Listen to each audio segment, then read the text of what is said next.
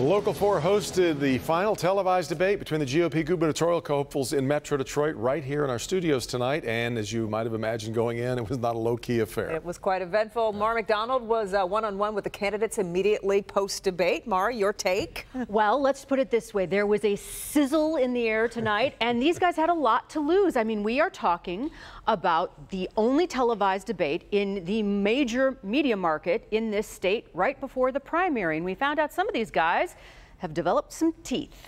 Take a look. My opponent, Bill Schuette, will take a very different approach in this debate. See, he doesn't like to answer questions.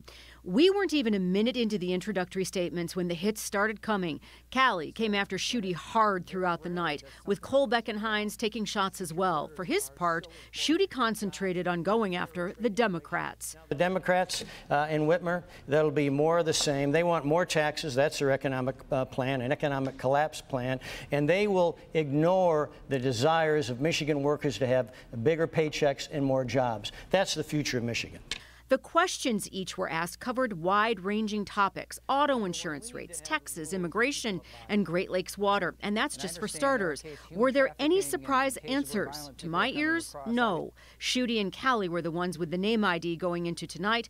Pat Kolbeck and Dr. Jim Hines were looking to raise theirs. I've got a practical plan for broad-based economic development that lowers the cost of government by eliminating the state personal income tax and senior pension tax, lowers the cost of health care with free market health care solutions. You, the voters, you have a simple choice, and that choice is between three term-limited politicians looking for their next job or a true outsider.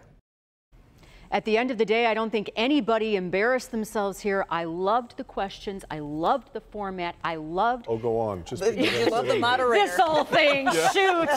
Had it for years. I loved that this was in the studio, that there was no one else but you and them in here. And I think that cut out a lot of the playing to the crowd for a whole lot of stuff. No studio audience. And to the candidates' credits, they all stuck to the time limits really well tonight, which always is pretty helpful, too. And we'll have the Democrats coming up here in just a couple of weeks from now, 3 weeks from now.